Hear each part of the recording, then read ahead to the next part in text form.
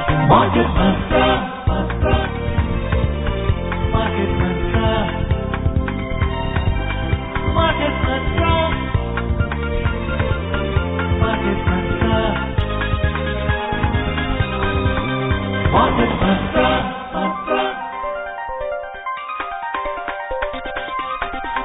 Market Mantra. This is All India Radio.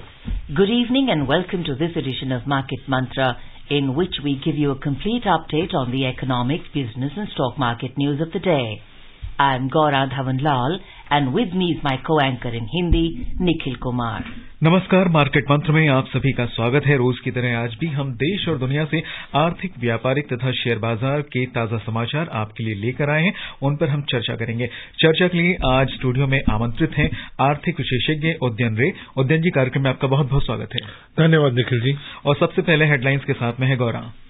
Thank you, Nikhil, and welcome, Udayan, to the program. Thank you. A quick look at the headlines. Domestic stocks witnessed modest gains amid mixed global cues. Sensex finishes near 61,300 points. Nifty settles above the 18,200 mark. Gold rises above 55,500 rupees per 10-gram mark for February contracts. Silver hits 70,700 per kilogram level for March contracts at the NCX. And Brent crude slips below $85 per barrel amid lower demand prospects. वैश्विक share बाजार के मिले जुले रुख के चलते घरेलू कारोबार में मामूली बढ़त। बॉम्बे स्टॉक एक्सचेंज का सेंसेक्स 61,300 के आसपास और निफ्टी 18,200 से ऊपर जाकर बंद हुआ। मल्टी कमोडिटी एक्सचेंज में फरवरी के वायदा कारोबार में सोना महंगा होकर 55,500 रुपए प्रति 10 ग्राम और मार्च अनुबंध वाली चांदी 70,700 रुपए प्रति किलो और ब्रेंट कच्चे तेल की कीमत $85 प्रति बैरल से नीचे।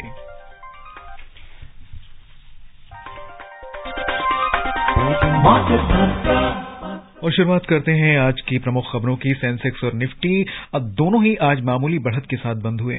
बॉम्बे स्टॉक एक्सचेंज का सेंसेक्स 61,300 के आसपास पहुंच गया और निफ्टी 18,200 से ऊपर जाकर बंद हुआ। वैश्विक शेयर बाजार के मिले जुले रुख के चलते घरेलू कारोबार में बढ़त दर्ज हुई। सेंसेक्स 126 अंक चढ़कर 61,294 पर बंद हुआ, जबकि निफ्टी 35 अंकों की बढ़त के साथ 18,233 पर बंद हुआ। व्यापक बाजार में बीएसई मिड कैप सूचकांक में 0.22% और स्मॉल कैप सूचकांक में 0.18% की बढ़त दर्ज की गई। The Sensex and the NSE Nifty today witnessed modest gains. The index of top 30 companies at the Bombay Stock Exchange, Sensex, ended near the 61,300 level. The Nifty index of top 50 companies at the National Stock Exchange closed above the 18,200 mark. Both indices added amid mixed cues from global share markets. The Sensex rose 126 points to settle at 61,294.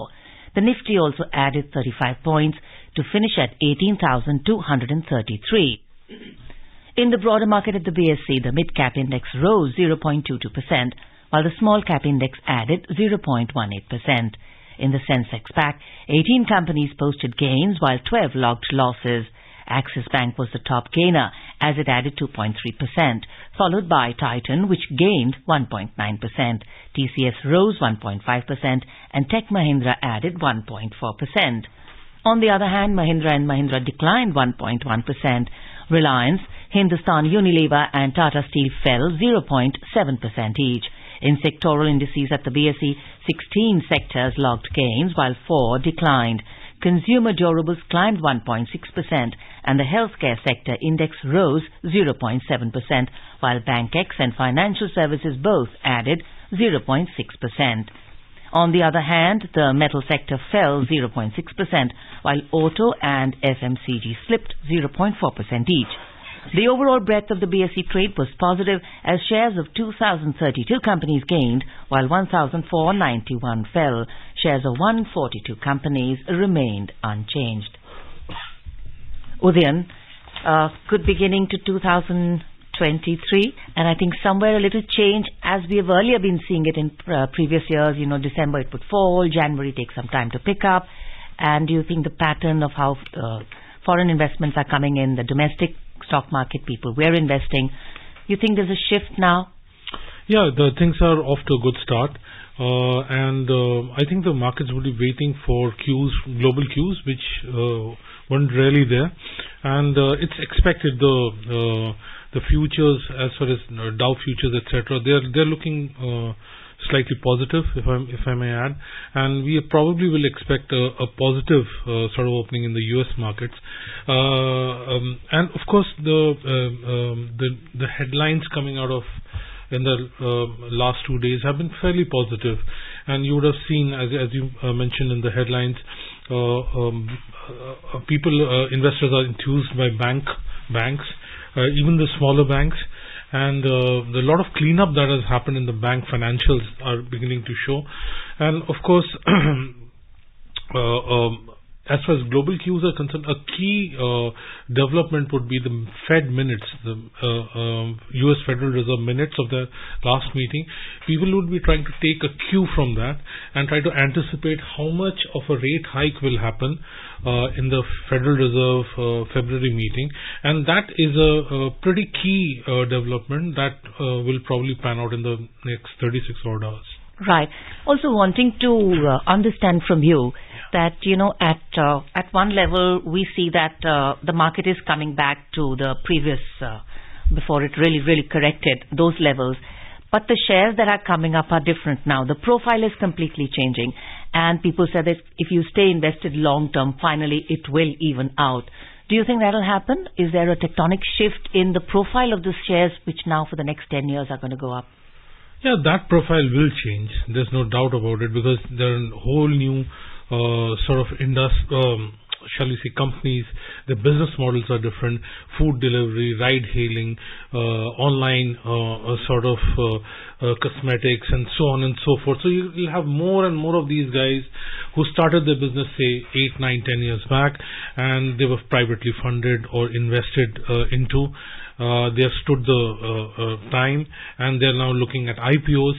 So that diversity that you see, say in China or Chinese listed companies, or in US and European companies, that you'll start seeing here. You mentioned the profile. Of course, people are not that gung ho. At the moment, I'm talking, it's very topical at the moment, as far as FMCG is concerned. And that's understandable, because if you're not feeling the pressure, say you're not getting to see, anticipate any difficulties in oil supply or any other inflation sort of moderating, but you're not expecting it to go through the roof. So all those things which actually make you feel uncertain, when you start getting a little more certainty, then you start feeling, when you're feeling confident, little more confident, you then venture out, start taking risks. So it is that if the headlines change, as we have seen, it doesn't take time, then things do reverse. But the good part is, right now, all the headlines, mostly the headlines, as far as we are concerned, are pretty okay. Right. So just talking about the profile of companies, we are seeing that, entrepreneurially, we are actually more and more, people are coming out, starting their own ventures. People are going public more often than earlier used to be. Do you think that the rigor and the process in seeing how company, because once it becomes in the public domain, then we automatically understand there has been a rigorous process behind it. Do you think that needs to increase? That will. And see, even regulations and in the public conversations, you start learning and you try to understand how it works. You'll start comparing with similar companies abroad. You'll see how it is different. I have to take the name. So let's take the name of Amazon. Now, when it came, and it really flew on the face of the way people looked at companies. You don't expect a company to be, well, let's say that not in the black, in the regular traditional sense, for that long. And you don't expect revenues and profitability to be that far into the future. But now people have understood that some of these businesses take time.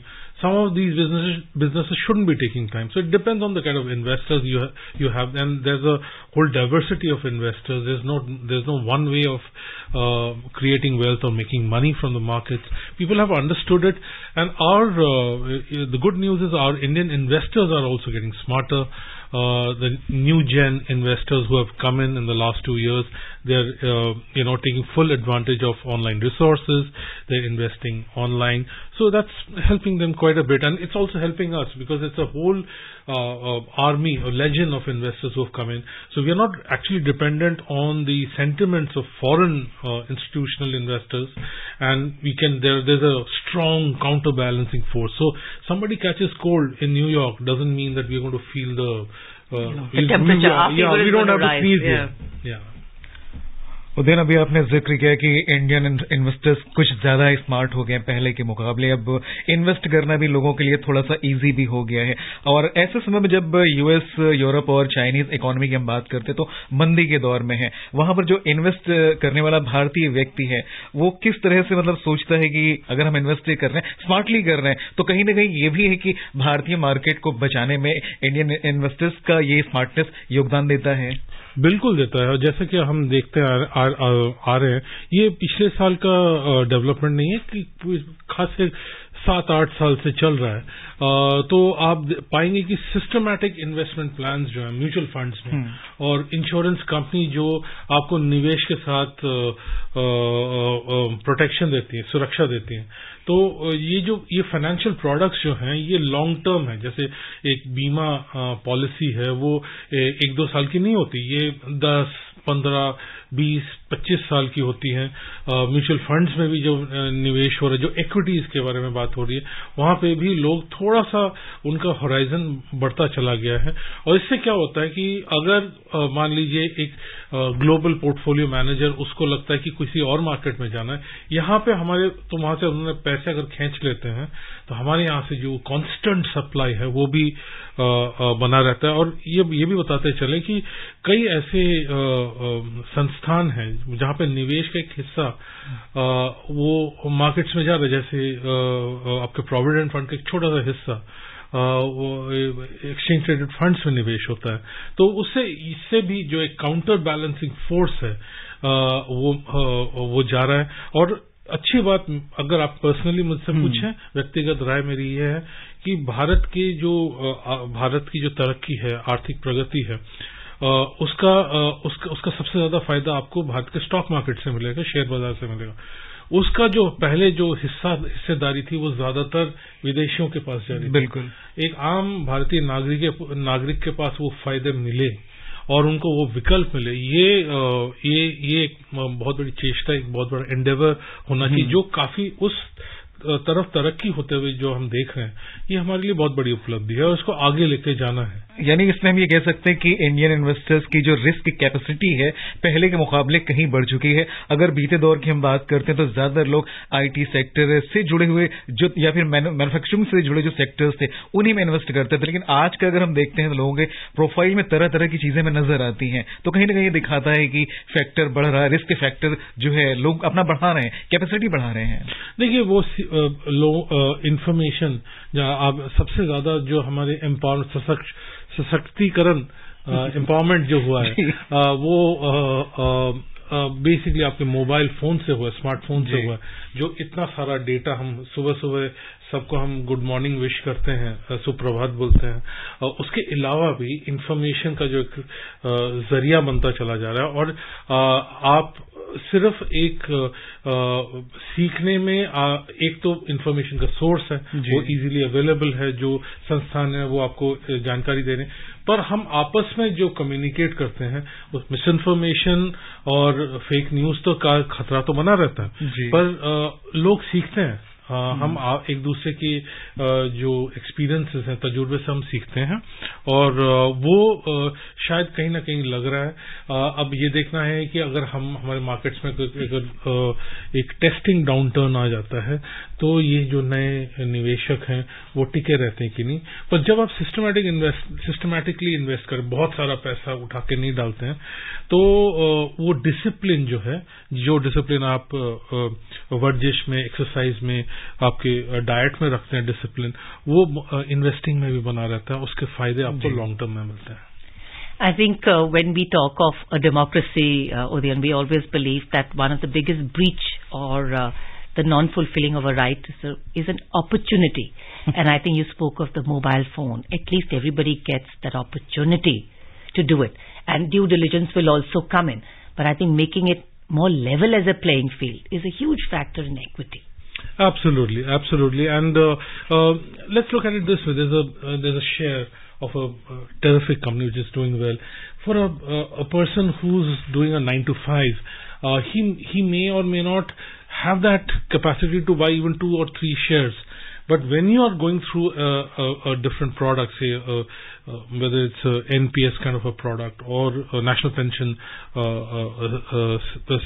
scheme kind of a product, right, or mutual fund, what's happening is you're taking that small share along with millions of other investors. So all of investors are getting together, and all of them are being able to get their share of India's progress. So when we look at all this, before it wasn't long back when people used to say that it's all about buying land and property and gold. We have traveled a decent distance, but there's lots to miles to go. Yeah. Yes, absolutely. Yeah. We move on to our story for today. Prime Minister Narendra Modi has expressed delight as the country's digital payments have achieved a new milestone by doing 782 crore unified payments interface UPI transactions in December 2022. The country did a total of 12.8 lakh crore rupees transactions through UPI mode in the last month. In his message, the Prime Minister also lauded fellow Indians for embracing digital payments, and he appreciated the Indians for showing remarkable adaptability to tech and innovation. So then the UPI interface, in fact, globally is also being touted as highly successful. Not only the number of transactions, but also the cost of transactions. I think in other countries it's very high, and over here to make it affordable to the common man, and it's succeeded. Your views? Yeah, and we actually are, it's a given. Now we take it for granted. It's entered so much, it's such a big part of our lives. And the 2 years in between that the whole country suffered, it actually gave fillip. True. What would have probably happened in many years, we actually covered that distance. We leapfrogged, shall we say, during that period. But there's one small aspect I would like to point out here. Given our demographic profile that we have, because we are still more youth dominated, shall we say, composition is highly youth oriented. Right. Therefore, adoption of any new technology would be that much easier. So it's a sweet spot. It's a purple patch. When you have people as young as you have in India, they are adopting technology, whether it's payment technology or any technology. It is so much easier, and therefore this is the time for us to drive home this advantage. And you would have seen, you look around you, people who were born around say 2005, 2006, and people who were born 10 years earlier, and then people who were born even 10 years earlier, say in the 80s. Their way of handling it's a different world. Absolutely. Yeah, absolutely. So this population, which is now roughly going to hit about 20 or maybe a little more than that, they will be at the forefront of driving some of these transformations that will happen, and luckily they are the largest chunk of population. So we are not going to be complaining. I mean, you talk to other people who analyze us, especially from abroad, and they'll drop a long list of things that we need to do, and it's not as bright. Look at this, and how many times these things are pointed out. So you would see that they cannot think of anything else. They will not think of having a fat wallet, but they will look at having the right app in their phone. So the phone has to be empowered. They must have a mobile application which empowers them to conduct that activity. So That's advantage India, actually. So what's interesting is that, we've always been looking at demographic dividend as something as an HR profile. Yeah. Train them well. But here we're looking at this dividend as a multiplier, the way. Oh, absolutely. So the amount of time, any digital payments, since we are talking payments, it's instantaneous. Yeah. And you save the time even walking to a cash vending machine or to the bank. And there's so much which happens instantaneously. And it's become an entitlement, If it's not available, you say, why can't I do it? Absolutely. And think of young entrepreneurs, people who want to start their own business or want to do a hybrid form of things. These things save you that time, that every time you try to do something through paper, the error, the fraud, security, all those issues, they start going. See, one of the things about our financial payment system is just how much smarter and how much more secure it has become. I think we will compare very, very well with some of the best payment systems in the world. The many factor authentication and things that are that have been put in place recently by RBI. You start comparing it to others; they are still behind us. So the good part is these are things that will make you feel happy, make you feel positive, and as I said, we are not complaining. मुझे एक किस्सा याद आ गया, जल्दी से बता देता हूँ. किसी व्यक्ति से मैं मिला, उन्होंने बताया कि 5-6 साल पहले जब मैं विदेश में था तो एकमात्र ऐसा व्यक्ति मैं ऐसा था जो कैश में पेमेंट कर रहा था, बाकी सारे कार्ड या ऐप से पेमेंट कर रहे थे. जब मैं इंडिया लौट करके आया तो मैंने देखा कि एक मैं ही व्यक्ति था जो कैश में पेमेंट कर रहा था, बाकी सारे कार्ड से पेमेंट कर रहे थे. सिनेरियो कितनी जल्दी चेंज हुआ 5 से 7 साल के अंदर. तो हम ये मान सकते कि भारत ने बहुत ही जल्दी एक लंबा रास्ता तय किया है. बिल्कुल. और जैसा कि मैंने बताया आपको कि मुझे ऐसा लगता है, ये मेरी व्यक्तिगत राय है, कि पिछले 2 साल में जो कठिन परिस्थितियां रही थी, जहां पे कॉन्टैक्टलेस रिमोटली हमें करना पड़ रहा था, उसमें अडॉप्शन बहुत ज्यादा रहा.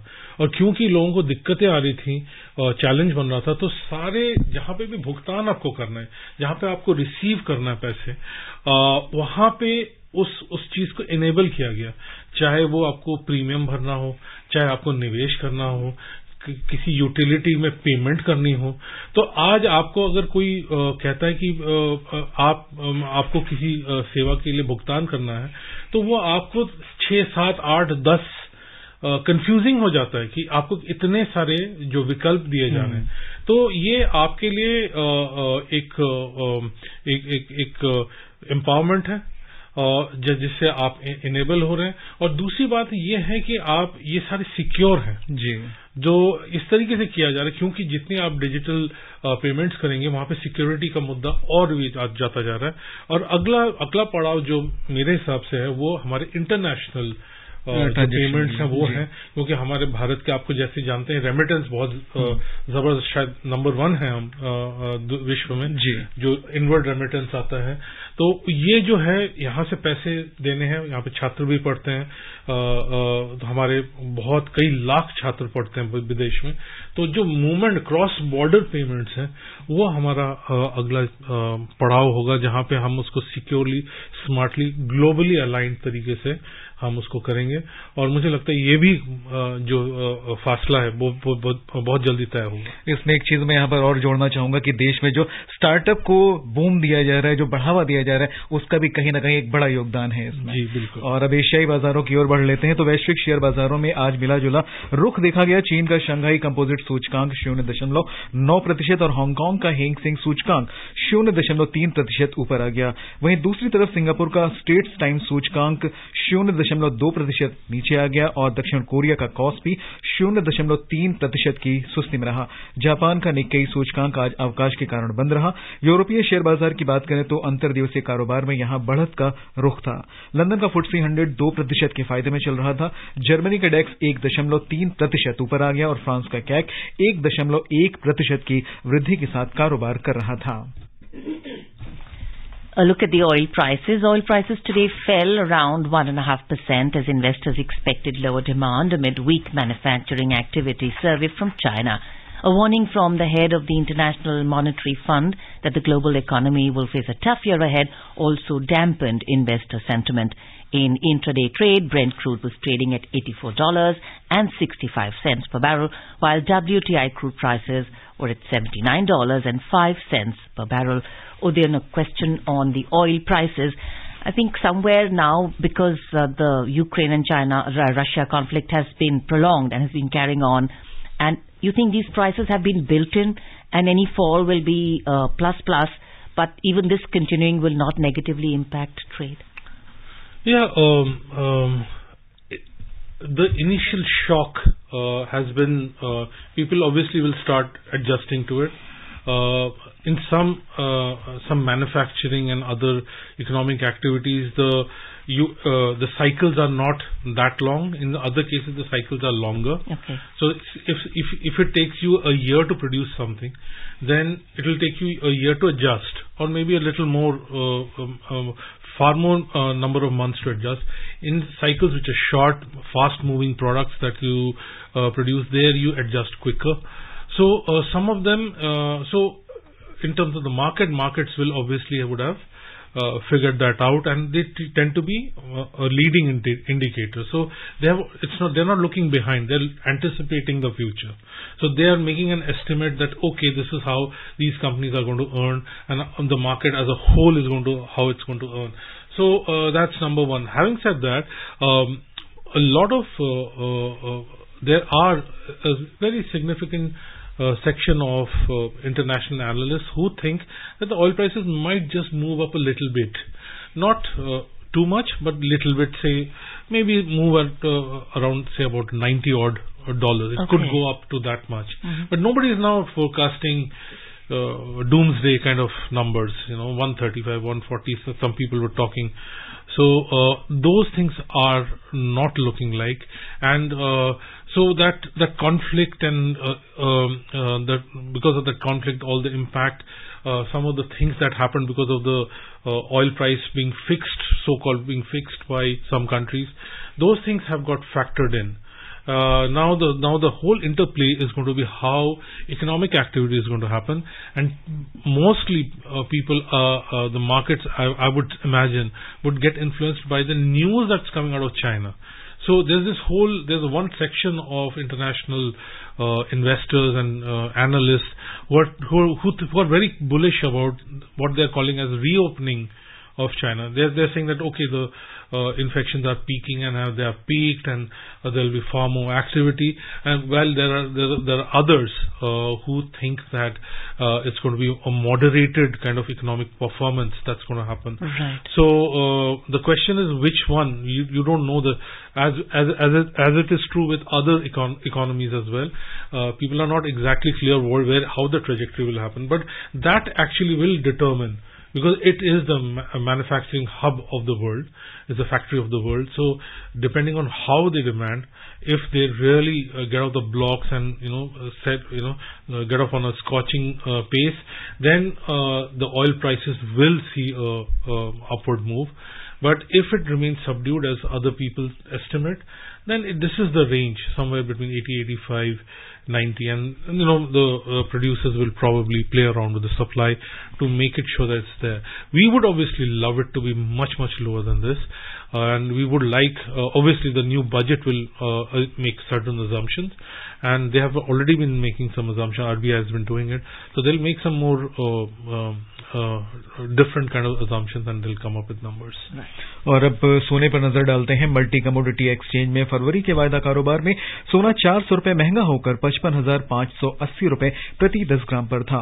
मार्च अनुबंध वाली चांदी भी 1,200 रुपए की बढ़त के साथ 70,770 रुपए प्रति किलो पर थी।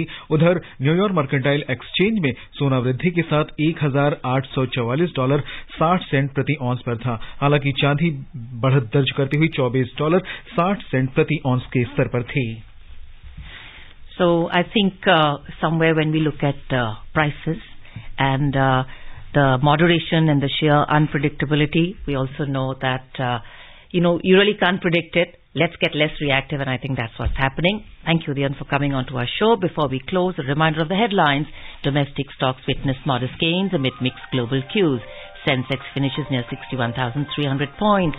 Gold rises above 55,500 rupees per 10-gram mark for February contracts. Silver 70,700 per kg level for March contracts. And Brent crude slips below $85 per barrel amid lower demand prospects.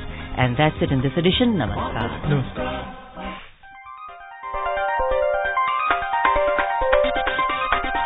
Market Mantra.